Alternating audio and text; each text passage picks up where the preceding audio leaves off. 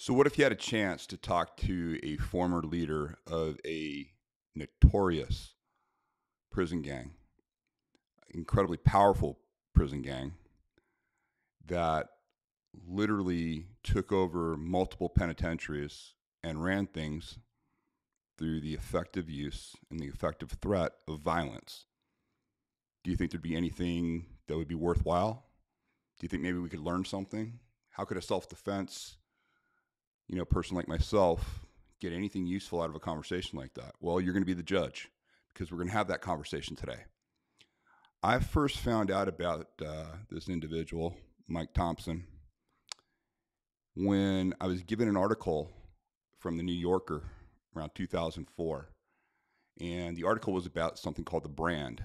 And the brand was a name used by the Aryan Brotherhood, and it really talked about this elite group of prisoners that had very specific skill sets, and they molded themselves into an incredibly powerful gang, even though they make up a very small percentage of the prison population.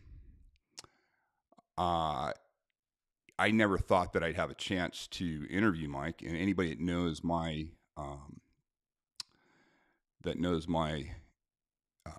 training, if you've attended a live training, you're familiar with Michael Thompson.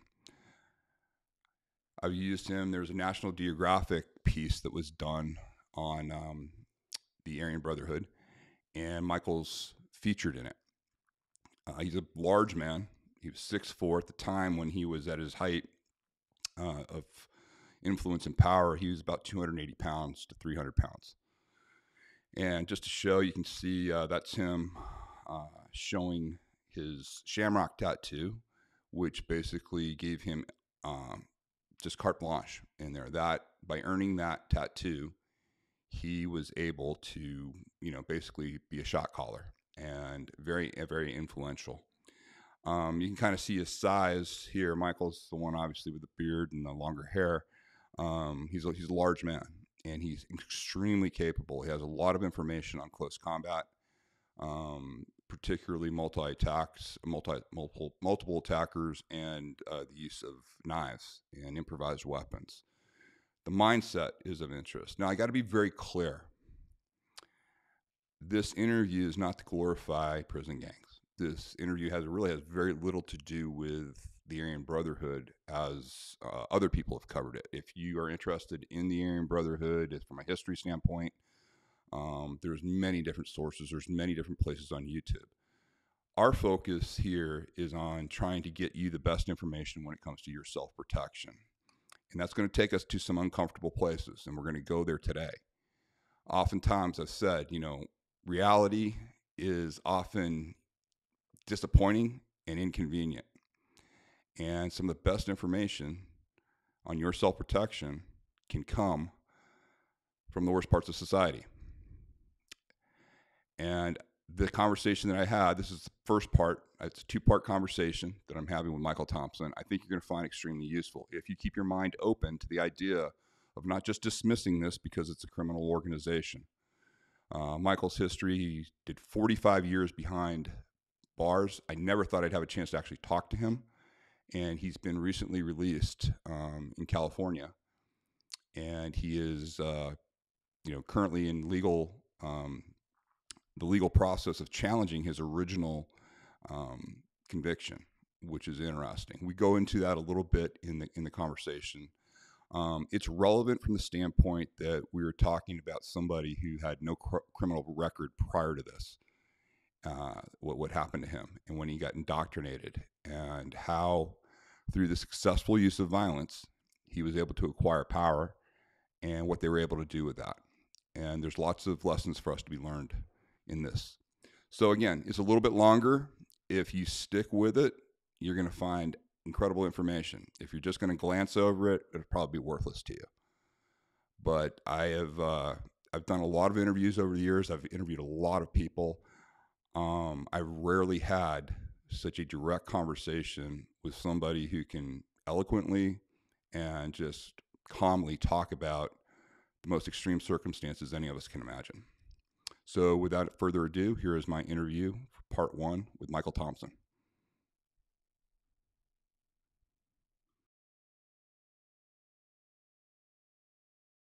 Okay, it's my pleasure to have Michael Thompson on today for this interview.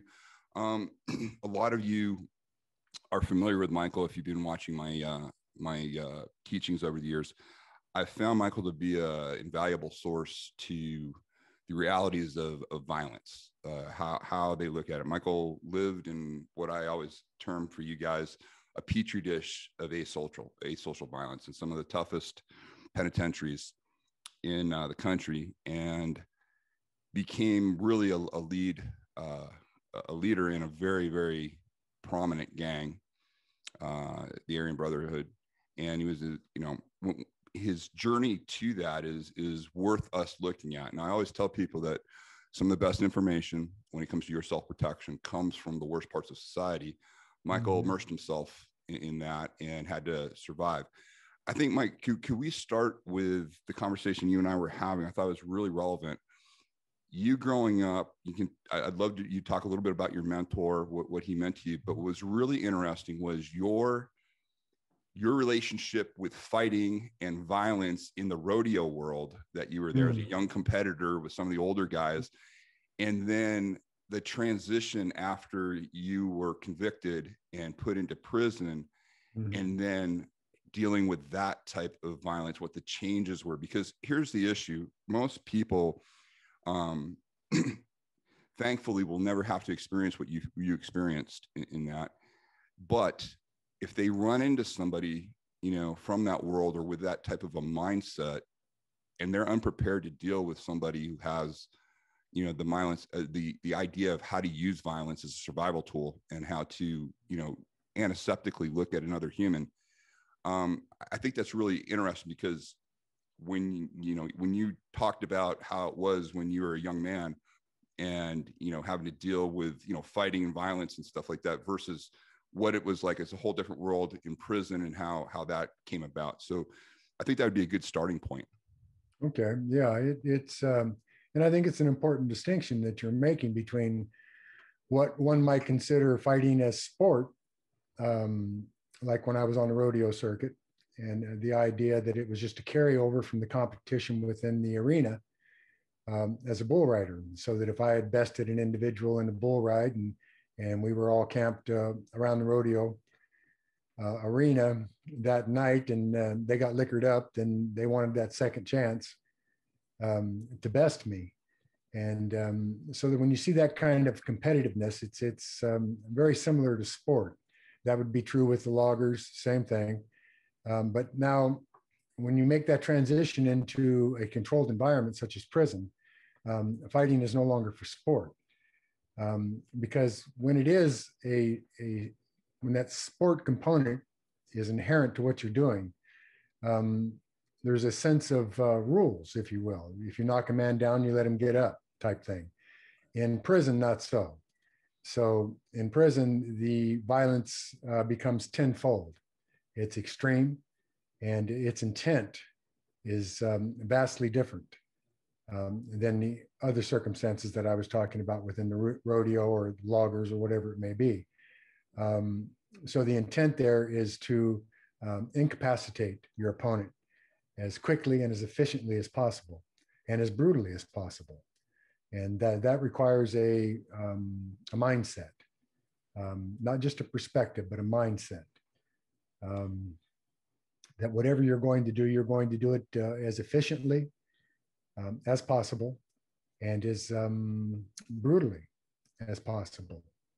That's primarily because in a controlled environment, you have limited time. Although back in the 70s, when you engaged in a knife fight, and I've engaged in many of them, it was a head-up type situation, so that each opponent had a knife, and you had point men that kept point relative to guards intruding, and oftentimes you would have more than sufficient time to do what you were going to do. In a knife fight, it can be very quick, or it can be prolonged. You were talking about the goal in prison being you had time to do that, but that the intent, I guess, is much different. Now, there's an illusion also, not an illusion, but there's an assumption that everything is about, killing, and that's it. And I understand, and we'll talk more about when you went in the 70s and 70s, 80s, and 90s. But what's going on today? There's a little that'll be interesting to talk about where prison is currently as far as violence is concerned. But you talked about the fact that it would be head up, and just so people understand, that's two guys that know what's going on. There's not an attack from behind. It's not an ambush. It is to either for a status situation, to resolve something. Can you kind of explain that part of the culture? I can, yeah. And you're right. Prison today is much different. It's more about assassination. So the idea of just committing murder for the sake of murder, as efficiently as possible. So usually what will happen is you'll have more than one person, sometimes two, sometimes three individuals. Although it does happen on a one-on-one basis, but it's by surprise. As opposed to the individuals know what's going on. The situation I'm talking about when I first went into the prison system was what I refer to as a head up, man on man. Each had a knife, and it was a knife fight. So there was actually a style or a form of fighting that became important. For those who have been in knife fights, the idea here is not to simply stab, although that's a part of it, but it's more like a dance. So for instance, if I had a 10-minute, 15-minute knife fight, then the issue would be to bleed my opponent. And that's a matter of cutting the wrist, cutting the extremities, so that you bleed that individual and he becomes weak, as a result of the loss of blood. Other times it's different. It depends on the skill set of the individuals involved, but where you have two individuals that actually know how to fight, particularly with knives, then it can be a prolonged fight. And back then you had that time because you had point men. Right. And so that's a completely different dynamic as it relates to that violence. And the objective, depending on the individuals involved, may not be to kill. At least from my perspective, it was not. And I never found the need to actually take an individual's life. Once I was able to defeat that individual, sometimes that required taking a lung or bleeding that person. But I suppose the point is it's the difference between finesse as it relates to a skill set within that given environment, or just like two bulls locking horns. And I've actually seen that too and been engaged in that too. And that's close quarter combat, where you're out on a tier and you're meeting out on a tier. And so it's a different type or style of fighting. But I suppose the issue, as it relates to what you're talking about, is the intensity, the level of intensity, the energy associated with that.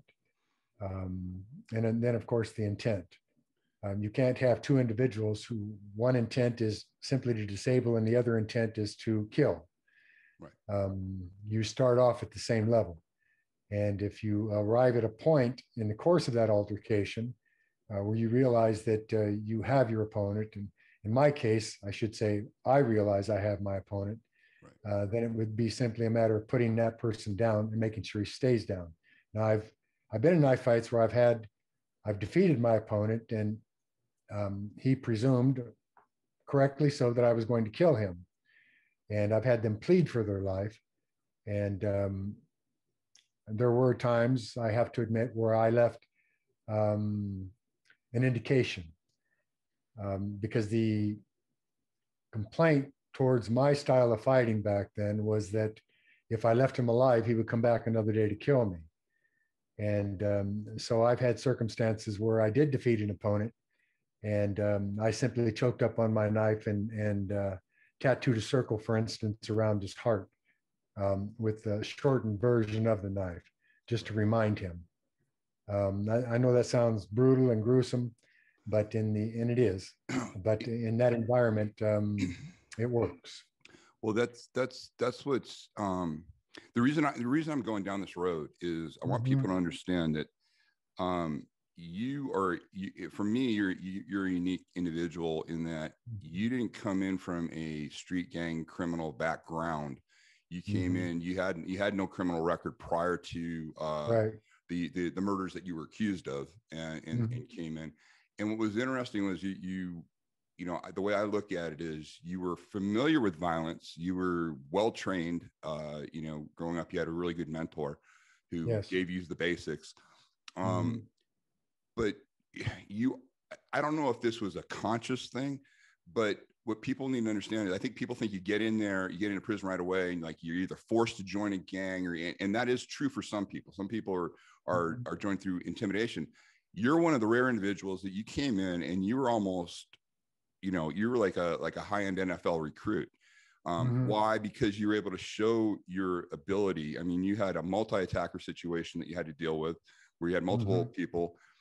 And I think by showing your skill set and your confidence, there's probably, once you knew you had them, I think it's almost in that environment, a power play to be able to do what you did in some ways. Meaning, I think that would probably leave people even more cautious about dealing with you in some way, shape, or form. And the reason I think that's important is I try to tell people all the time that, you know, the one thing I've learned about prison when I go in, the use of violence is true currency for you. And you were able to establish currency in that before you were a member of any gang. And, you know, I just think it's unique in the fact that you came into a situation. I think you had a decision to make. It's like, okay, am I going to do my time on my own and realize this is going to be a daily event for me? I'm going to have random challenges, or am I going to recognize the situation I'm in, make a choice that isn't the greatest choice, but when you looked at everything, it was like, do I want to be part of an organization where I have some status in here, where I have some ability to control my environment or not? And I think your ability through being successful, you know, using that, you're 6'4" at the time. You told me you're about 280 pounds, very adept. I think people just need to understand that that's a unique way to come in. It is. Yeah. It's a transition. It's the transition itself. When I first came in, now, in order to understand that, you have to go back to the trial itself. And in my naivete, I thought the only thing I had to do was go in and tell the truth, not realizing that within prison subculture, that's a rat, that's a snitch, that's an informant. Right. You know, so that when you get on the stand and you tell the truth, and which is what I did, so that when I arrived in prison, I had that jacket on me already, and I had to overcome that almost immediately, violently, and did. So that when I was transferred from Chino, which is the reception center at the time, I went to dual vocational institution, that's Tracy. Yeah.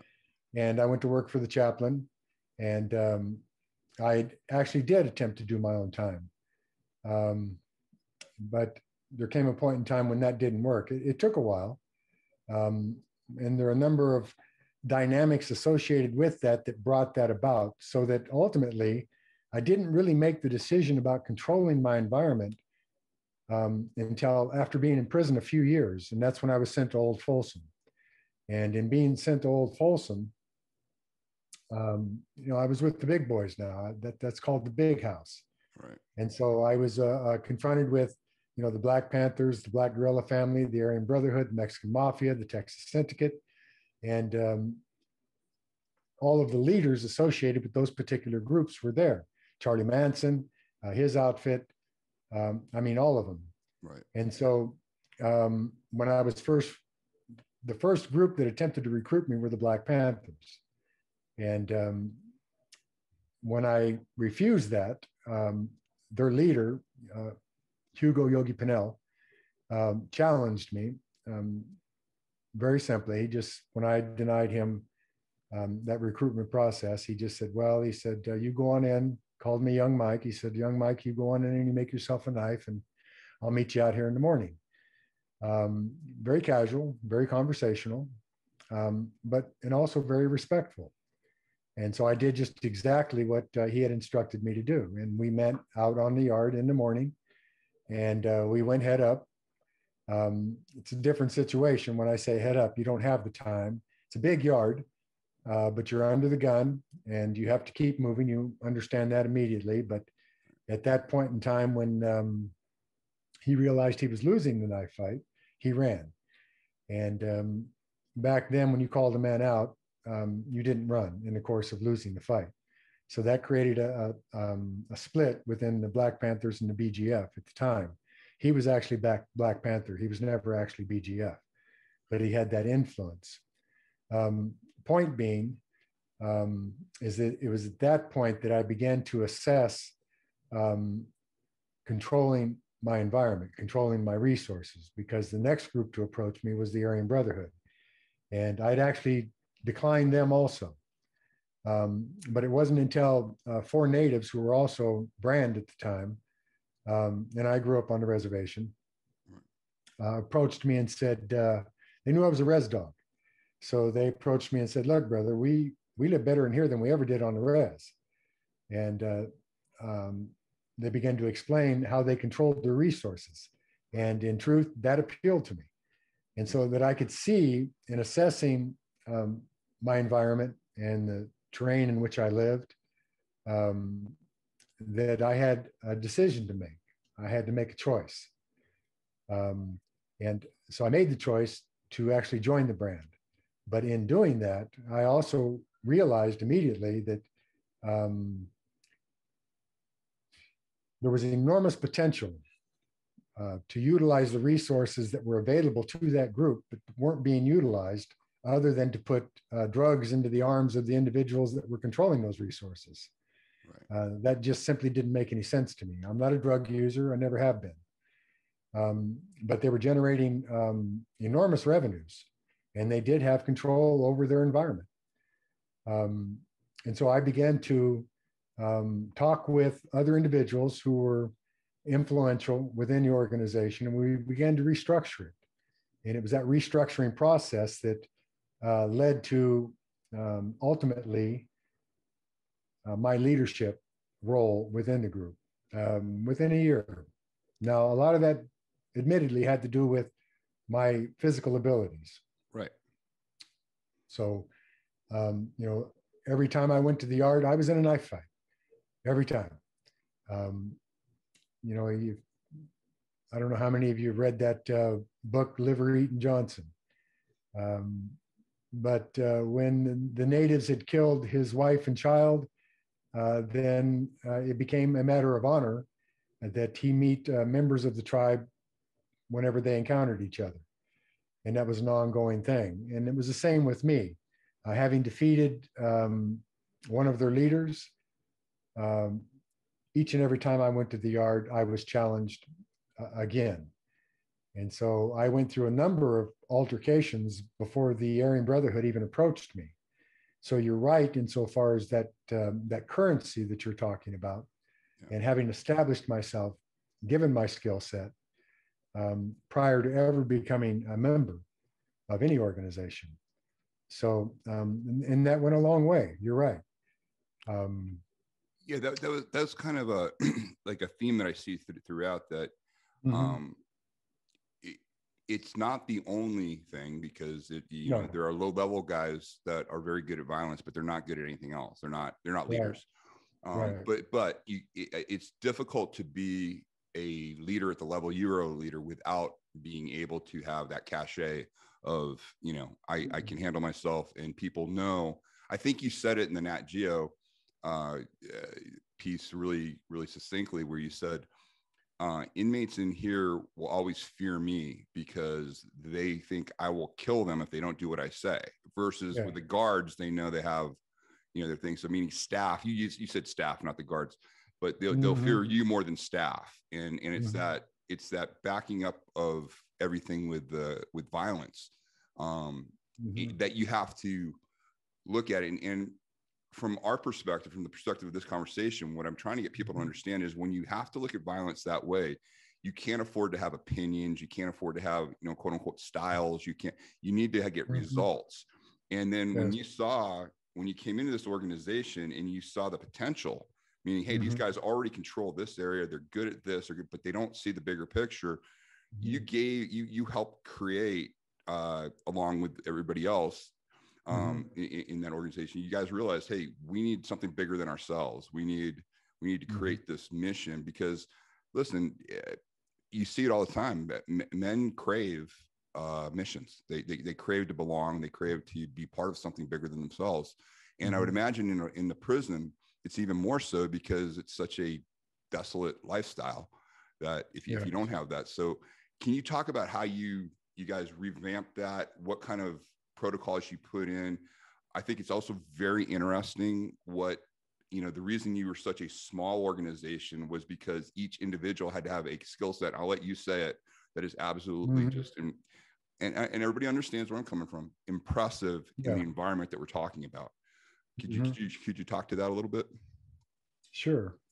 What you're really talking about is not just the physical prowess associated with what you're doing, but educating yourself relative to optimizing your control over those resources. And that goes hand in hand with a business approach to what you're doing. It made absolutely no sense to me, for instance, that you're generating these revenues and you're not doing anything with it other than shooting dope into your arms. Right. And that makes no sense. So the idea of restructuring was to take a business perspective as it relates to that. And there are a number of things that go along with that. First and foremost, an infrastructure as it relates to that business enterprise, what you're going to do and how you're going to do it. So for instance, and you're right, when you make reference to the fact that it was a small group, and the premise of that small group was that each individual had sufficient skill to control the environment on his own, physically, intellectually, psychologically, and otherwise. Some were better at that than others, obviously. And then you get into the sociopathic factors and the psychopaths and the like. But that really wasn't a consideration at that point. There's a lot said about racism. That simply was not inherent to the organization at that time. It no more existed within the Aryan Brotherhood, which is just a name, than it did with the Black Guerrilla family or the Black Panthers or the Mexican Mafia. Each and every one of those organizations was intent on controlling their environment and their resources, and did so as it relates to their specific ethnicity. But racism actually wasn't tolerated. And the reason that it wasn't was because it got in the way of business. Right. And whenever you're engaging in business enterprise, the issue is profits. So that if you're in a race war, you're shutting down the prison essentially, and you're not making profits. And so that makes no sense. So what you do is that you put in place with those factors. And that requires training. It requires education. And it requires an understanding of environment as a subculture. So I can see that I've got your internet connection is unstable across my screen right now, so that I'll just give it a minute and allow your editor to deal with that. No problem. But let me go into that idea of, I'll just give an example, of that. There was a point in time when there was warfare going on between the Black Guerrilla family, the Aryan Brotherhood, the Black Panthers, the Texas Syndicate, all within the confines of the whole. In other words, it wasn't impacting the main line. So the battles were actually occurring within the whole itself. But it was still about maintaining your resources within that environment as rival gangs, that took the pressure off of them by way of their own safety. And so what they would do was they would use intelligence um, those individuals that they utilized as conduits to feed information to the gangs. And they would create strife amongst the gangs by way of, this person's going to hit this person and this is going to happen. And the gangs would react to that as opposed to respond. And once I realized that this was happening, as we squared off on the yard one day with knives and quite a few individuals, I asked everybody to stop what they were doing. And they actually listened to me. And I pointed up to the second tier of the hole. The windows faced the yard.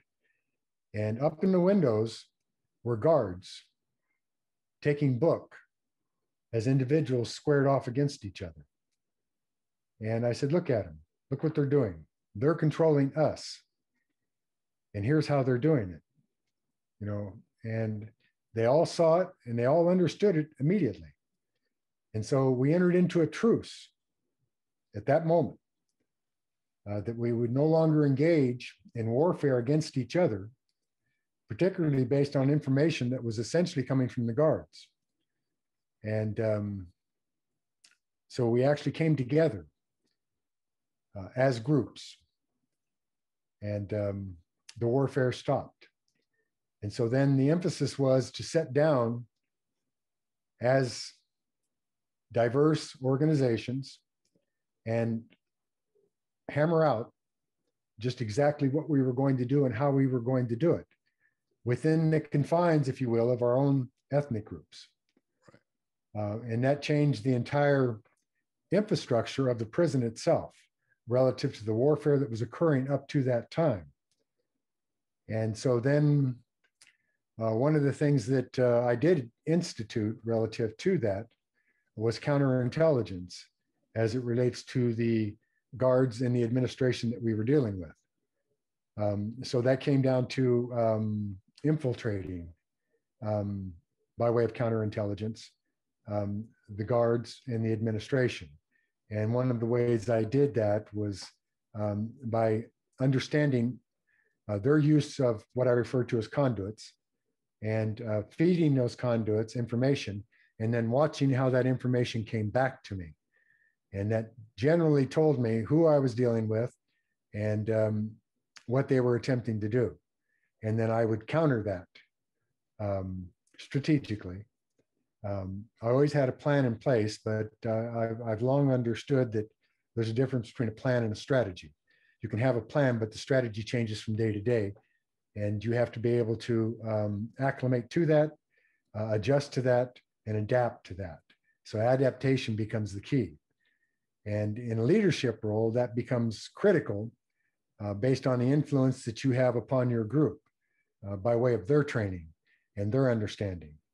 And that is actually what exemplifies leadership within any business, is that you have your leadership recognizing what your terrain is, infiltrating your opposition as it relates to that, and then utilizing that to the benefit of the group by way of counterintelligence. You also give examples where, when you were, when you'd be in, you never had a problem having a phone. Right. You never had a problem. I mean, things that, and that oftentimes it wasn't until you worked with law enforcement years later that you're able to share just how pervasive your guys' control within the institution was. Mm-hmm. And can you also talk to the fact about how they screwed up? You built this institution, and their attempt to break it up by taking those they actually helped you guys by taking individuals and putting them in other penitentiaries around that actually strengthened your organization. But yeah, yes. But I'm just trying. And the whole reason that we're bringing this back from my perspective is when you effectively have that threat of violence that you can predict with the power that it can have, and you would think in a group like this that it wouldn't be as powerful because you'd think everybody's that way, but they're not. There's only a few people, even in a criminal environment like that are the true leaders and that really have it goes. But could you just talk to that a little bit? I can, yeah.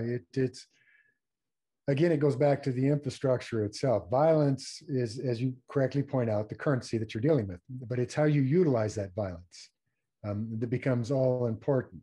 Again, you don't want to infringe upon your business activities because that reduces your profit. So you find other models or modalities that will work just as well. And that again comes back to infrastructure. So for instance, communication. Normally within a controlled environment, you don't have communication, so that they isolate and they separate. In my particular case, they didn't have cell phones back then, but they did have CB radios. So I smuggled in CB radios and had CB radios held in each one of the units. And I used encrypted communications that were given to them in the visiting room that they would take to other institutions. So it's like a supply chain, if you will, relative to that. And then you have a command center. But that also goes to controlling your environment. When you talk about controlling your resources, we had control over every job in the institution. So that's a matter of strategically placing individuals in those jobs so that when an individual is ducketed or whatever's going on in the prison, as a clerk, as a storeroom, in the kitchen, whatever it is, it doesn't matter. You had, even from the whole, absolute control over that. So you knew exactly what was happening, when it was happening, and how it was happening. And when you have that available to you, that increases your potential. And everyone knows that. So that again, that violence as currency grows 100-fold, because you don't actually have to use the violence itself. It's the potential, right. Knowing that you have control over the institution, and that if you need to, you can impose whatever violence necessary. Right. That's a real deterrent relative to the population itself, and as it relates to the guards also, because they were aware of it. They used to I've had them say it to me, that what goes on inside the prison is on you. We control the perimeter. Their number one priority, even to this day, it's written into the rules, is the protection of the public. Right. So essentially what they're doing is preventing individuals from escaping. And that's their primary job, just that. So that when you do control an environment like a prison, you have a population from 3,000 to 5,000 individuals. It's a small town, a small city. And then you install your own subsets associated with that: prostitution, drug trafficking, alcohol, loans. It's a small city. Right. And so it's a power base. And it isn't to say that that violence doesn't occur. It does, but it's controlled violence. As it relates to, if there's an issue, then you surgically approach that issue and deal with it so that it doesn't impact upon the totality of what you're doing by way of controlling your resources. And by that, I mean simply the institution doesn't go on lockdown because that infringes upon your profit margin.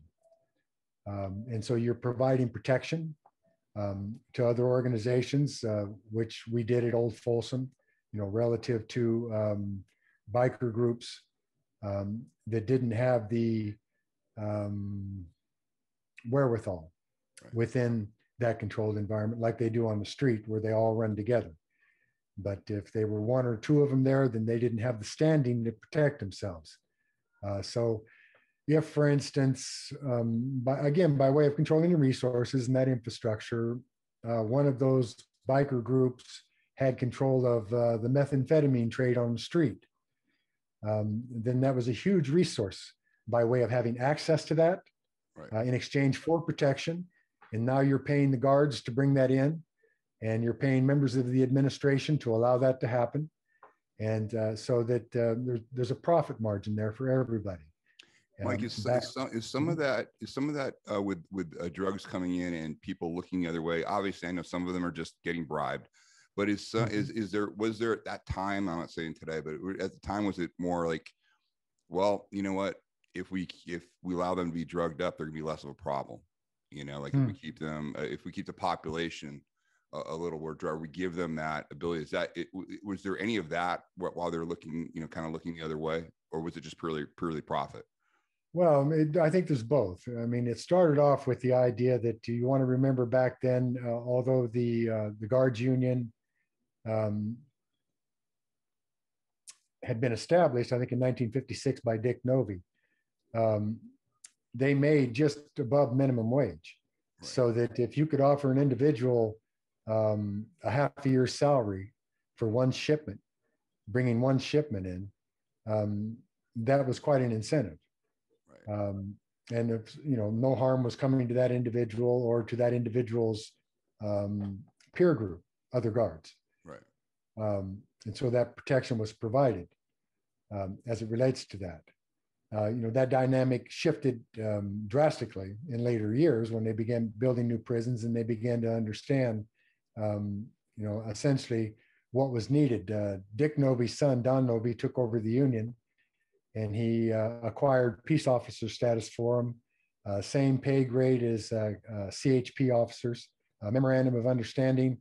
And so as they were elevated in their standing as guards to peace officers, they were allowed to carry weapons. The benefits changed drastically. They could actually make a decent living. And so, the psychology associated with that changed. And what was required of the organizations of organized crime, deeply embedded within the infrastructure of prison itself, was adaptation. And of course, the groups did adapt. So then the psychology changed, the philosophy changed, the psychology changed insofar as how you approach that. But again, the primary currency was violence. First and foremost. It allowed you to control all the logistics, which is, any military yes. campaign.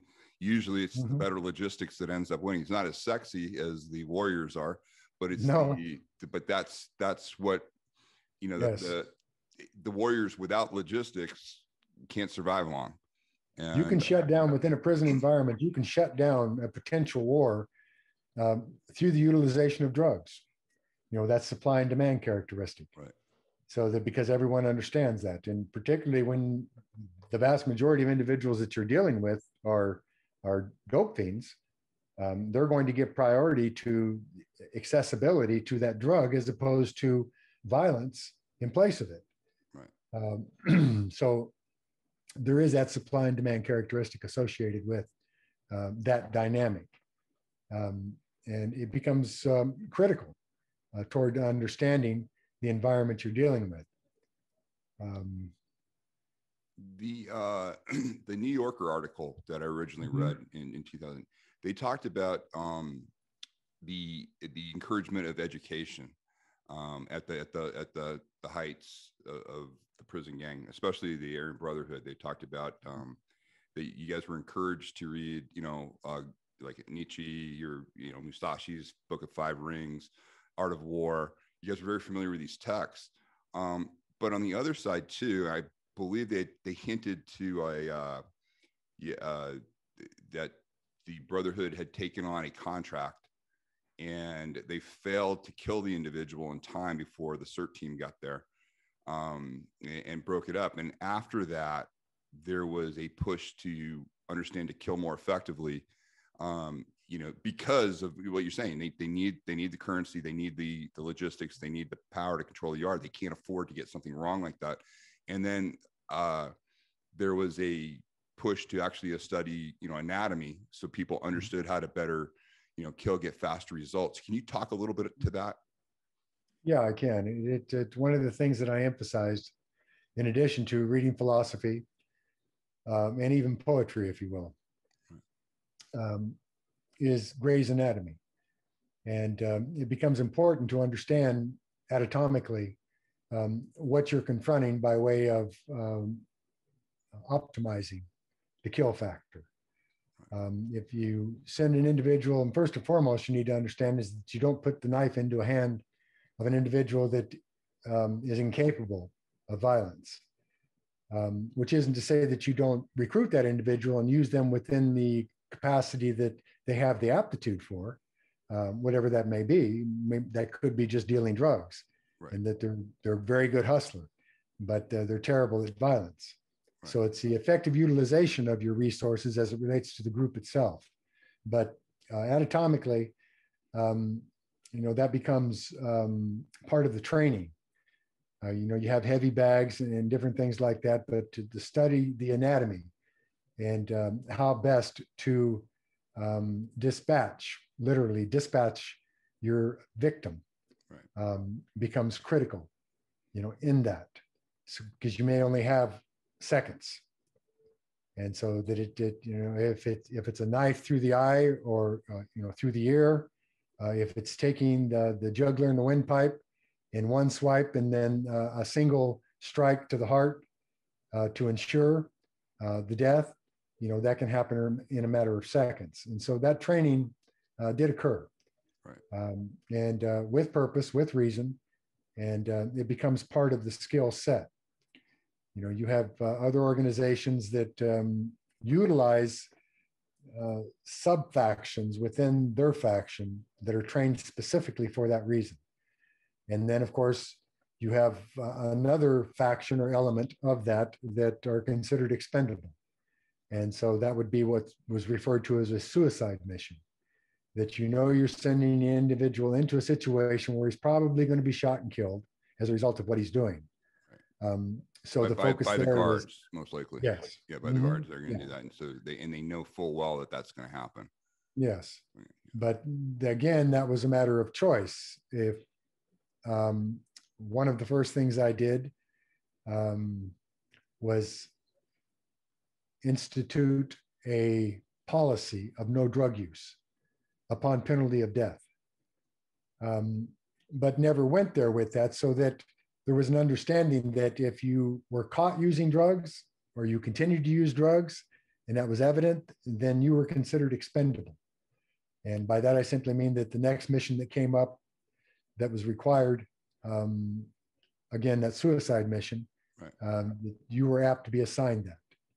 And it wasn't then at that point a question of choice. Now, the individual only choice he did have was that he could complete the mission or he could lock up.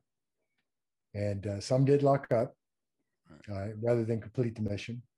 And that's called being in trouble with the gang or being in trouble with the organization, so that you're going to be hit as a result of being in trouble with the gang. And you see that quite often still to this day.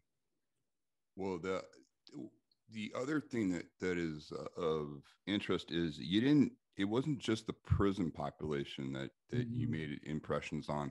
The Aryan Brotherhood, according to the articles that are read, has the distinction of in one day, two separate occasions, two separate incidents, killing prison guards, Yes. simultaneously. The manner in which it was done is stunning to me. And it's to people that aren't familiar with it, these were men that were shackled. These were men that were being led through. They did it in a very public way because, of course, they were sending the message across. But can you talk about how these shackled men, with that, because it's not a one-time thing. I remember you and I were talking about this. It actually, you utilize this type of a setup as well. How a shackled man can all of a sudden find himself unshackled and free and clear to fight. In a situation. I mean, people can't imagine being led through by guards, shackled, and then you can create a scenario because of your control of the environment, because of the logistics, that you guys were just impervious to, being intimidated by that situation. Right. It's actually where training comes in. I'll preface the killing of guards with a brief story about coming in from the yard in San Quentin, for instance. And so knowing that you're a target for other factions of organized crime, whether it be the Black Guerrilla family or the Mexican Mafia or the Texas Syndicate, whomever it may be, that when you're brought in, you're escorted in off the yard. And so in my particular case, I had individuals who had targeted me for assassination, and they would cut the bars out of their cell. And so they knew that what time I was going to be escorted in, and I had handcuffed behind my back, and the guard would escort in. You come through two locked gates, and then you're on the tier. And so once I had arrived on the tier, you could see the person's head poke out from their cell where they'd cut the bars. And the idea is they'd have a knife out in front of them and they were going to come out, and I was handcuffed, and the guards were ordered when things like that occurred to run off the tier, which they did. And perfectly understandable. But what I had put in place by way of training and protocol was that someone was always inside on the tier. You always left one man in a cell on the tier with a handcuff key, so that if that did occur, I simply, when the guard ran off the tier, went over and had them unlock my cuffs. And then I would they'd give me a knife, and I would meet my opponent on the tier like that. It never actually got to that because in the situations where they attempted to do that with me, my assailant got stuck in the bars because he didn't cut enough bars out. So I was given the choice whether to kill him, being stuck in the bars. And I elected not to. I pushed him back in, took his weapon from him, of course. So I'll leave that story there and just fast forward to the idea of killing guards. It's actually somewhat of a pet peeve with me. And the reason is that when I stepped away from the brand, I did so for a number of reasons. And one of them was the escalation of violence against individuals that I considered innocent. And that would actually include guards. They're doing a job. They're hired to do a job. They do their job, and that's it. But in this particular instance, I knew that guards were going to be set up to be killed.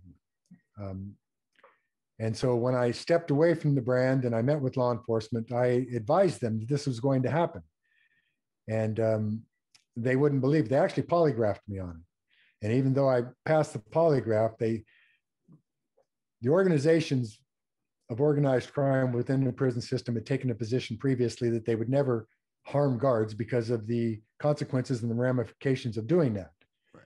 Now they were going to step that up. So they simply would not believe that they had taken that step away from previous policy. And so they didn't do anything about it. And 2 weeks later, at a facility, as you correctly point out, in shackles, under escort, 2 individuals went to a cell, had the handcuffs taken off, were handed a knife, and literally butchered the guards on the tier.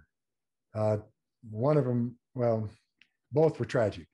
Right. But in this one particular case, the guard that was being murdered, his son was also a guard, and he was standing on the other side of the bars. He could not get to his father.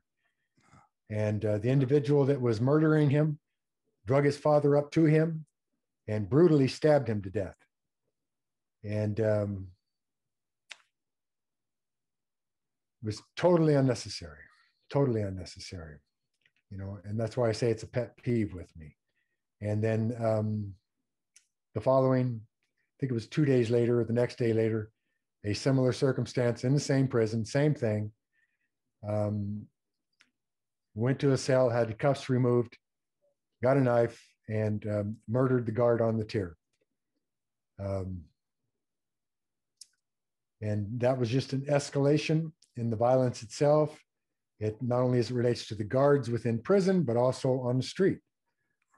Attempts were made to assassinate guards on the street. And, then suddenly law enforcement came back to me and they said, we didn't believe this was going to happen. And I just simply told them, go tell that to their families. Do you think it's because they didn't, because of the attitude of, you said the guards, hey, what happens in here is on you guys. We're at the perimeter. We're doing that. Do you think it was just an indifference and not thinking there was this agreed upon situation where they didn't even have to concern themselves with anything like that, to where, and that's maybe why they didn't use counterintelligence. They didn't really take you seriously when you were saying that until obviously, this tragedy happens. Well, first and foremost, they knew my status within the organization, so that when I stepped away, I mean, it was you can't believe how many different law enforcement agencies came to see me. Yeah. You know, relative to intelligence and what was going on and murders that had been committed Well, just and so so people understand, you were on the highest council right there with yes. two of the founders. I mean, you're right. We don't need to say names or anything, but I mean, you were there. You couldn't be at a more influential level in that organization, and that to me is fascinating. That I've seen this theme time and time again, where people discount. They don't understand the human condition. They don't understand just how committed, a lot of these individuals are in these organizations, to the point. I mean, that was one thing that my interaction with corrections, it was really, interesting, the commitment level that these various groups have towards their mission and the lengths that they're able to do. And what I use the term is a very high concept, low tech, because you don't have access to the technology, but you had leaders in your organization that were locked up 23 hours a day and were still able to run the organization. Yes. And I mean, that's mind-boggling. I was one of them. Yeah, I was one of them. But the issue here is, and what we're talking about here is intelligence as it relates to law enforcement. So, I ran across this a number of times once I did step away. You have individuals who are put in place to gather intelligence on the organizations. And oftentimes what would happen is that very disinformation that I was feeding them through their conduits, they had subscribed to. And as such, they considered that the law as it relates to those individuals that they were studying, not realizing that I had fed them that disinformation. So I knew what they were thinking. And so these individuals that were in this position of authority and had acquired this so-called intelligence, adhered to it as if it was the law, as if it was scripture. And they would not deviate that, because now that was an infringement upon their expertise. And their ego would not allow that. I mean, that's just simply the way that I see it. And, that's that type of posturing relative to that. I saw that time and time again as I got deeper into working with law enforcement by way of the intelligence that they thought they had gathered. It was faulty intelligence. And I could tell them precisely where it came from and when, they acquired it and from whom they acquired it from. And that kind of set them back on their heels a little bit. But it was the same thing when, they asked me to testify against the brand in a RICO prosecution. They had indicted 40 individuals, death penalty case, and I declined. I refused. And they were highly upset. So one of those individuals that was with the department, who was supposed to be an expert on the brand, once I declined to cooperate with them in the RICO prosecution, said, "Oh, well, he's lying about the brand." And that was supposed to discredit me. But the whole reason that I wouldn't involve myself with that prosecution is that the individuals they were using were lying. And ultimately, when they went into trial and they were exposed as liars, and they lost their case.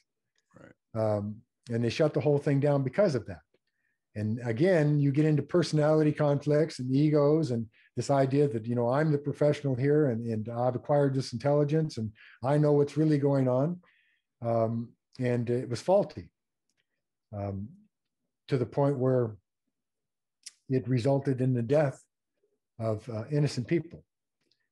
And there's no excuse for that, and one of the things that I've discovered in dealing with law enforcement is that back then they weren't sharing intelligence.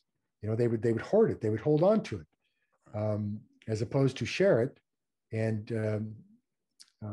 come together with their resources and come up with a plan, relative to dealing with that. And a lot of that goes towards the idea that they have this preconceived notion that they're dealing with idiots. These are just a bunch of thugs, that they don't have any sense of intelligence or common sense. And they certainly didn't stop to consider that counterintelligence was being used against them. And so it was an awakening for them in that, but with that comes a price, relative to the things that I was doing. I mean, the first case that I testified in, the individual that was in charge of my security detail wanted me to go into court and testify to something that wasn't true, and I refused to do it. And he set me up. He put me in a jail that night and exposed me to a number of prisoners that I spent all night fighting. I mean, the stories go on and on and on. But again, it comes back to that idea of violence being used as currency by both parties, right. The law enforcement side and the organized crime faction side. So now you find yourself in a situation where who do you trust, relative to that? And it becomes exceedingly difficult. You had the Department of Justice investigate these very things that I'm talking about. And the transcripts are fascinating. You had one law enforcement individual that was a captain who testified against the Senate Select Committee. And I remember that the chairman of that committee stopped mid-stride when this captain took the witness stand and said, "Excuse me, sir, are you wearing a bulletproof vest?" And he said, "Yeah, yes, ma'am, I am." And she said, "Why?" And he said, "Well, because I've had drive-by shootings at my house and I fear for my life." She said, "From law enforcement?" And he said, "Yes." And then that gets into the idea of the Green Wall, which was a gang of prison guards. Again, but that's an entirely different story. The point is that it's not always what you think it is when you're dealing with that. Now, in those transcripts, there are thousands of pages. I'm the only prisoner mentioned in there. And there was a reason for that. That was because of what I was involved in by way of testimony. My testimony against a faction of organized crime, where you had the execution of a woman and her 2 6-year-old twin daughters, and the manner in which they were executed. And, there were every indication that members of law enforcement within the prison community were aware of this and attempted to keep me from testifying in that case by threatening my family openly. So, I mean, there's a lot to be said. And again, these are just stories. But I think the important thing here, particularly as it relates to your audience, is that they acquire a broader picture, of actually what's going on, and that they see firsthand as a result of perhaps enhancing their perspective of the potential for violence, even in society today. When we look at these groups today, these hate groups, these white supremacists and these other hate groups, the very dynamic that you and I are talking about right now is employed there. Right.